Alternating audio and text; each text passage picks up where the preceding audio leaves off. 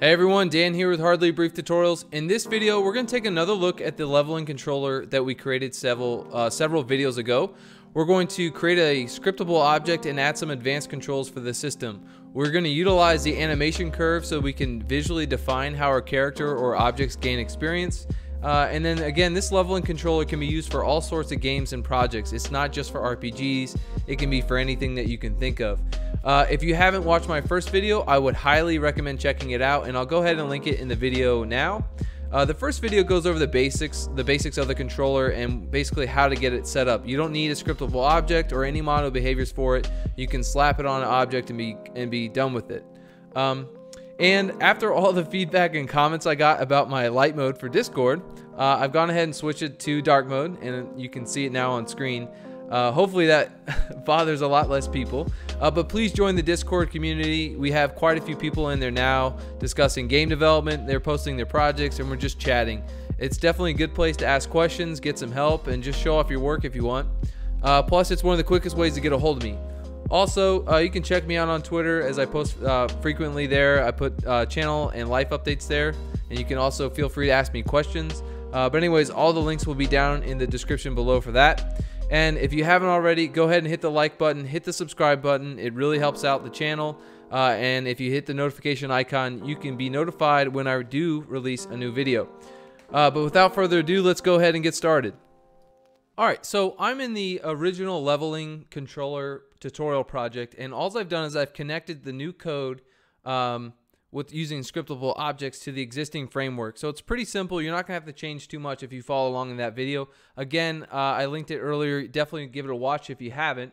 But basically, what I can do here is on the screen now is I have a level, the current level I am, which is level 1. I have 0 out of the 200 experience points required for me to level up. So when I click add XP, it's going to add 100 XP, which it shows here. I'm going to add XP again. We hit 200. We've leveled up to level 2. And now we require 300 points. If I hit level up again, we now level 3, and we require 500 experience points.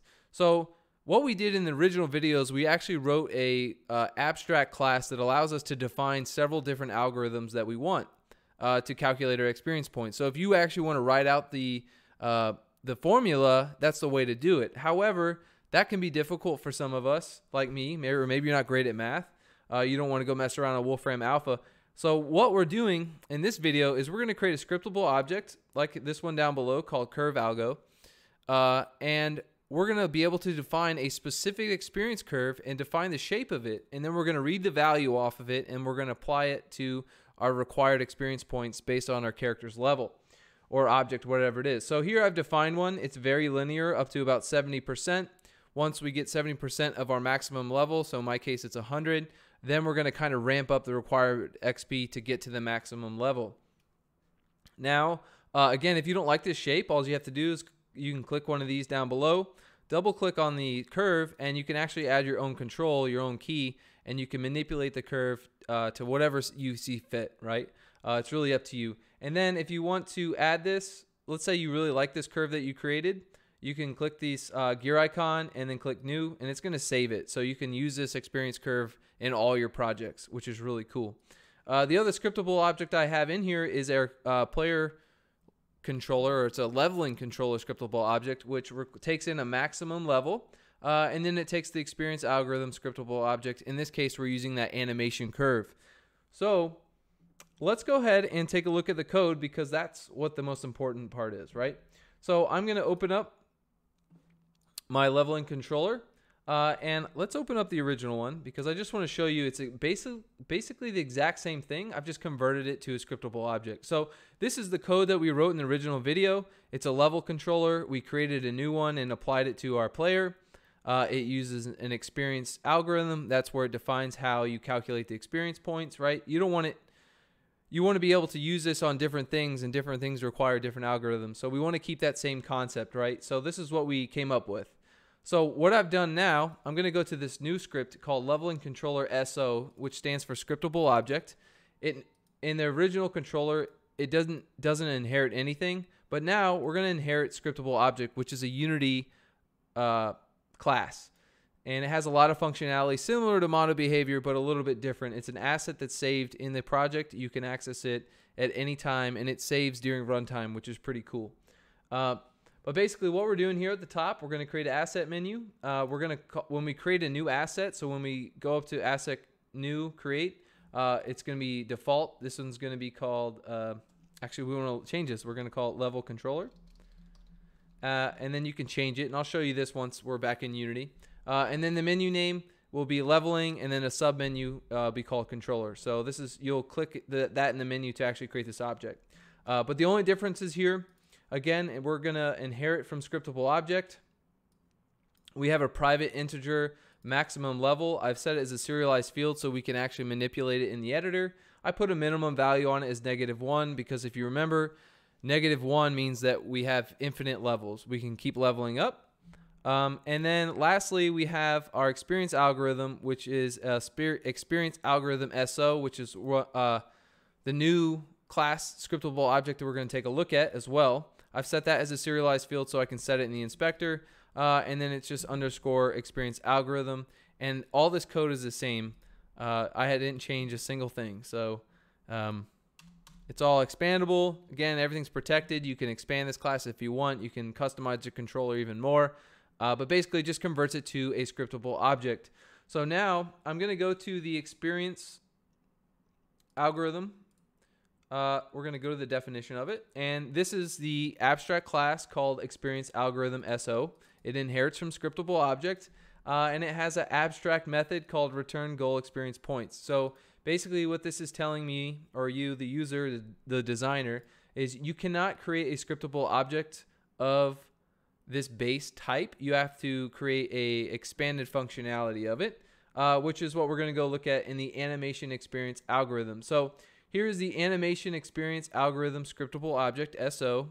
It inherits from the experience algorithm scriptable object, right? This is this class, which basically tells us we're required to implement the return goal experience points method, which I do here. So in order for the animation curve to work, we need to have a public reference for it. We need to be able to have the to create it, and that's what I do here. So I say public animation curve level curve. This allows it to show in the inspector. And then to return the goal experience, we use the curves function method called evaluate, and we pass in our current level. In this case, I'm dividing by 10. We would probably want to divide by your maximum level, so 100 in this case. I'm going to leave it at 10, but this is using these values here. You can manipulate it. So basically, your maximum level will be this value. You can multiply it by however much you want, and then I just cast it to, or I round it to an integer, and then I multiply by 100. So I have basically 200, 300. I have these even values. They're like a lot easier to read, right? Because if I looked up this specific point on the curve, it actually might be 0.0235912, and I don't want that value, right? I want a 200 or 300. So here I'm just doing some math to round it up, but you can customize this. But the real important method here is the evaluate, which is a built-in method for animation curve where it just finds the point on the curve. So once you have those 3 scripts, you're done. That's all you have to do. Which is really cool. So I'm going to minimize this and go back into Unity, and we're actually going to go ahead. I'm going to delete these 2 I have here, and we're just going to create them from scratch so I can kind of show you how that works. So I'm deleting the scriptable objects. Again, I have the 3 scripts that I wrote, and by the way, these will be on the Discord. So if you join the Discord channel, you can get these scripts and download them for free. But what I'm going to do is right click. I'm going to go to create, and you're going to see at the top we have a menu item called leveling. And under leveling, I have algos. Algos, it stands for algorithms, and then controller. So the first thing we're going to do is create a algorithm. I'm going to click curve. It's going to create an object down here. Excuse me, and I'm going to say player exp curve. And I'm going to, you see in the inspector here on that scriptable object, we have the level curve. I can click it. I'm going to click one of the curves I have. So here's that curve I saved, which is very linear up to about 70%, and then gets more exponential for the last 30%. There's our curve up there. Now we need a controller that can use that curve. So I'm going to right click, go to create, leveling, and I'm going to click controller. Then I'm going to name it. So we're going to say player level controller. And we're getting an error right now. We're getting an exception, a null reference exception, because the player level controller is looking for this experience algorithm. So we know we need to add it. So I'm going to click this button over here. We see the player EXP curve. I'm going to set a max level as 100. And we're done. Now we have this, the null reference exception's gone. And now we can actually attach this player level controller to our player, or make a reference to it. So in the original video, I have a script there called tutorial, where I had a level controller called LC, where we created a new level controller. We added we subscribed to its events, and then we tied it all to the UI.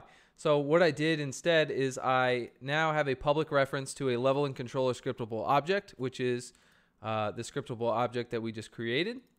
And I called it level and controller, and then I just went back in and changed lc.levelup to level and controller.levelup again, because it has all the same methods and functionality. I didn't change anything really besides changing its name and inheriting it from a scriptable object.